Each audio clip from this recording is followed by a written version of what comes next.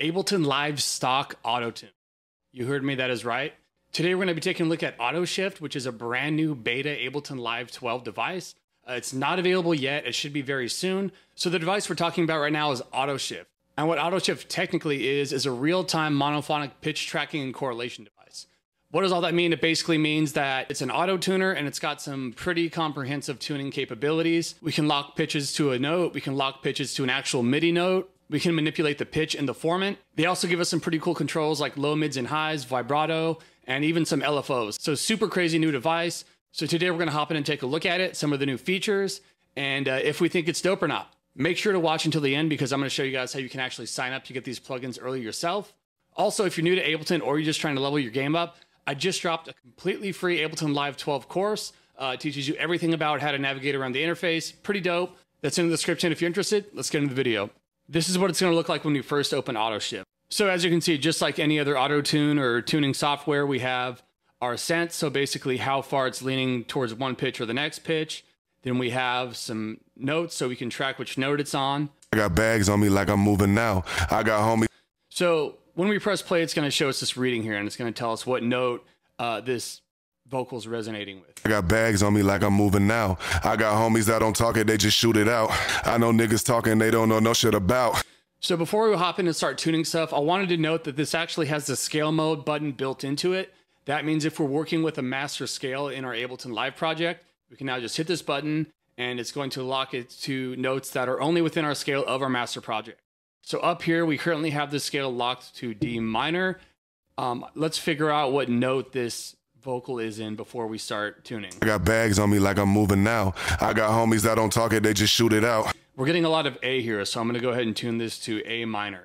I got bags on me like I'm moving now. I got homies that don't talk it, they just shoot it out.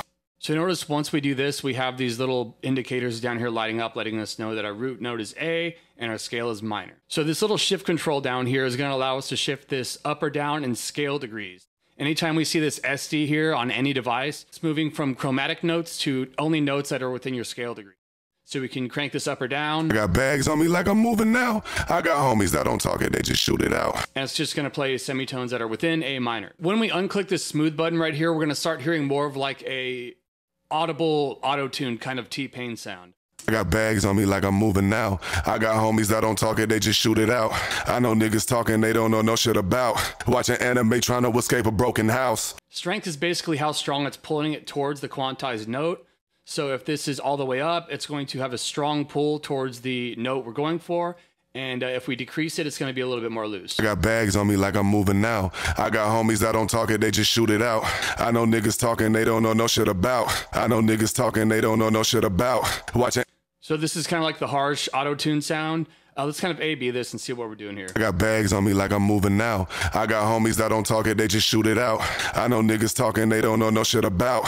So as far as audible auto-tune goes, that's pretty dope. So a combination of decreasing strength and turning smooth on will make it more natural sounding. And if we want to kind of have those really harsh cuts, we're going to crank strength all the way up and turn off smooth. I got bags on me like I'm moving now. I got homies that don't talk it, they just shoot it out. I know niggas talking they don't know no shit about. Watching anime trying to escape a broken house. You can be who you wanna be, let me make it clear. And then the milliseconds, of course, is the smoothing time. I got bags on me like I'm moving now. I got homies that don't talk it, they just shoot it out. I know niggas talking. So we have three options over here. We have high, mid, and bass. These are not the frequencies that's gonna go through the unit. This is the frequency which it's gonna pick up the pitch from. So this is the frequency where it's going to say, hey, use a dominant frequency in this range to determine the pitch. So standard, it comes on mid, which is a great setting for most vocals. If you're working with kind of a higher register female vocal, you might want to set this to high. For what we're working with right now, I would definitely say let's go ahead and leave it on mid. I got bags on me like I'm moving now. I got homies that don't talk it, they just shoot it out. I know niggas. And then over here, we actually have a reading of the notes and the sense. I got bags on me like I'm moving now. I got homies that don't talk it, they just shoot it out. It gives us a gain control so we can boost the incoming gain. I got bags on me like I'm moving now. I got homies that don't talk it, they just shoot it out. So this little L with these numbers down here is actually the latency, and this is actually going to change depending on which three of these selections we choose. So if it's high, it's going to change a little bit. If it's mid, it's going to sit at right about 34, and then bass, it's going to be high. I got bags on me. And then it actually gives us this control up here called live mode, and this is actually to reduce latency latency So again, if you're in a live session, we can go ahead and click this, and it's going to help us with the overall latency of the device. I got bags on me like I'm moving now. I got home. But again, it obviously affects the quality a little. So next, we're going to talk about a very unique feature that this has, and that's going to be the MIDI section. So we can actually take an incoming MIDI note and set that to lock the pitch of the vocal. So down here, we have a little melody. And what we're going to do is we're going to select MIDI on, and then we're going to select our MIDI input, which is MIDI 2 track here. And now when we play it, it's going to lock to this melody here. Yeah, hey, yeah. I got bags on me like I'm moving now. I got homies that don't talk it, they just shoot it out. Yeah, hey, yeah. I know niggas talking they don't know no shit about. Watching anime trying to escape a broken house. You can be who you wanna be, let me make it clear. I know niggas talking they don't know no shit about. So that's pretty tight. It's kind of like the vocoder situation where now we can kind of lock that onto a pitch and work with that, or we can play it in live if we wanted to. This is a cool way to kind of pair a vocal with a melody, or to lock it directly onto a melody if we have the MIDI. So super cool feature. We have a couple options over here. This is going to be the attack time of the envelope. So how quick the attack is, and then release. So when key latch is on, this option down here, it's going to actually hold the note until the next note's on. Then PB is actually pitch bend range. So it's going to be the range of the pitch bend. So right now we have this at 6 semitones. And then down here, it actually gives us an option to add glide, which is super cool. So we can kind of glide up to the next pitch if we want to do that. I know niggas talking they don't know no shit about. Watching anime trying to escape a broken house.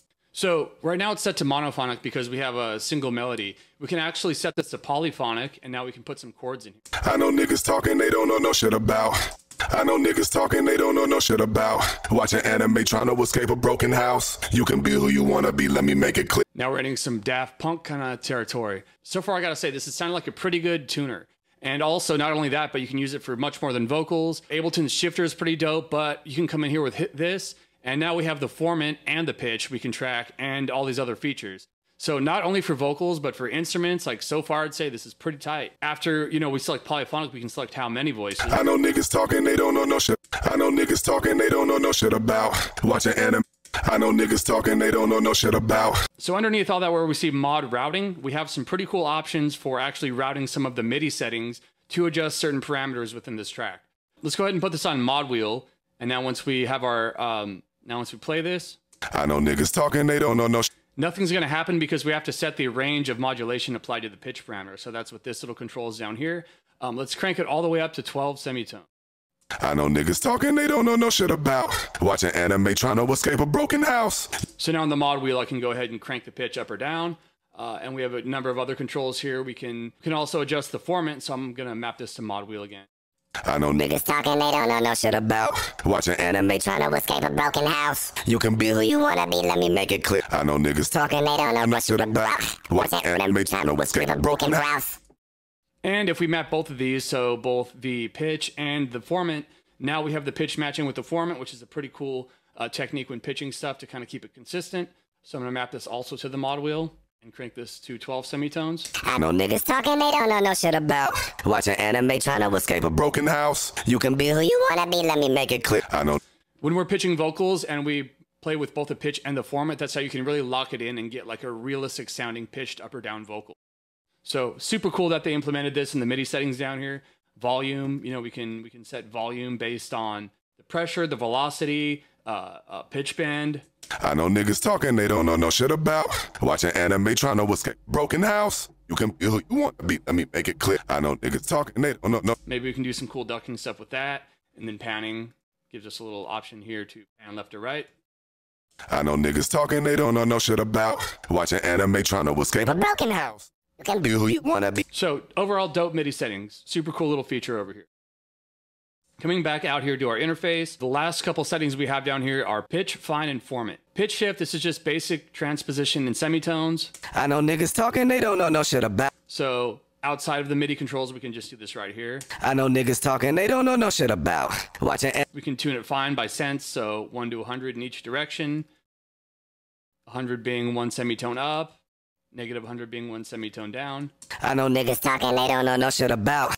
And the formant as well, so we can adjust both the pitch and the formant here. I know niggas talking, they don't know no shit about. This little F follow option down here with this is, so this is going to adjust the amount by which the formant shift follows the pitch shift. So formant frequencies are essentially resonance frequencies of the vocal tract. So this is what I was talking about as far as the pitch and the formant coinciding with each other. That's what's going to give you that like pitching effect for vocals, at least, that we're looking for. So if we crank this up, I know niggas talking, they don't know no shit about. Watch it. Anime trying to escape a broken house. You can be who you wanna be, let me make it clear. I know niggas talking, they don't know no shit about. Watching anime trying to... getting that like kind of DJ like octave down or octave up vocal cleanly in Ableton warping setting has been a little tricky. I found that other DAWs sometimes have a better pitching algorithm for that. But this honestly sounds pretty good. So I'm pretty hyped that Ableton put this in here, that now we can adjust the pitch and the formant without having to buy something like Little Alter Boy or anything like that. So pretty cool. I know niggas talking, they don't know no shit about. Watching anime trying to escape a broken house. So aside from all that, they give us an LFO section. Ableton's giving us LFO sections on freaking everything these days. We can come in here and click on this and we can set all kinds of stuff to this LFO. Again, pitch, we can, LFO the pitch. I know niggas talking, they don't know no shit about. Watching anime trying to escape a broken house. You can be who you wanna be, let me make it clear. I know niggas talking, they don't know no shit about. Watching anime trying to escape a broken house. You can be who you wanna be, let me make it clear. I know niggas talking, they don't know no shit about. Watching anime trying to escape a broken house. Crazy, yeah, I could see some people doing some crazy sound design stuff with this. We can set it to hertz, or we can set it to the BPM of the track.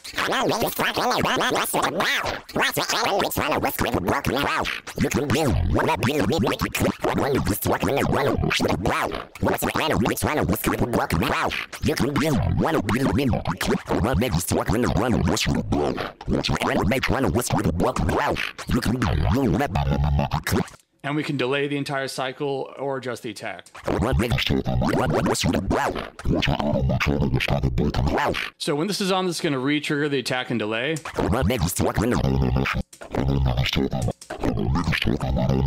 And when it's off, it's not. So cool little feature there. And we can just toggle this on or off here. So the last row of settings we have are vibrato, fade in, amount, and dry wet. And this control is going to adjust the speed of the vibrato. I know niggas talking, they don't know no shit about. So we have basically a whole dedicated section here for adjusting the vibrato. Again, super dope. I know niggas talking, they don't know no shit about. And then we have a master dry wet control down here.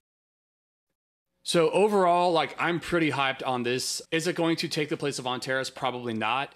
Is it a super dope and capable Ableton stock auto-tuning device? Yes, absolutely. With that being said, definitely look out for this when it drops. As promised, I'm going to show you guys real quick how to get signed up to receive stuff like this. If you're interested, it's a super cool program. It's a beta program that Ableton Live has.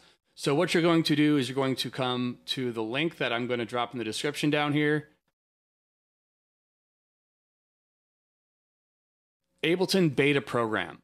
So basically you can sign up and beta test all these different things. Sometimes they'll give you like a brand new version of Ableton early, like when 12 dropped, I had it a couple months early. So that was cool. I got to kind of play with it a little bit. They do these new devices and new stuff all the time. So you can literally sign up, and when they drop like a new pack or they update a certain device or something like that, you're the first to know. You can try it, and then you can be cool like me and make a video about it. So we're going to come here, Ableton beta program. The latest 12 beta is available, blah, blah, blah. Go to our live beta testing portal. So you're going to click on this. I'm going to sign out of mine. You're going to sign into Ableton. So at one point they had you apply. I'm pretty sure they pretty much just approve everybody, but you're just going to come here and sign in with your Ableton account. And they should send you a follow-up email pretty quickly telling you that you've either been accepted or denied for the Ableton beta program. One thing that I think is it does ask you for feedback, and I would try to provide that feedback when possible. In my eyes, I think it kind of expedites you when the beta updates come out that everybody doesn't necessarily get. Like, not all the beta testers got 12 right away. So anyway, cool little program. I'm going to link this in the description. That's pretty much all I got for you guys. Thanks for watching. I'll see you next time.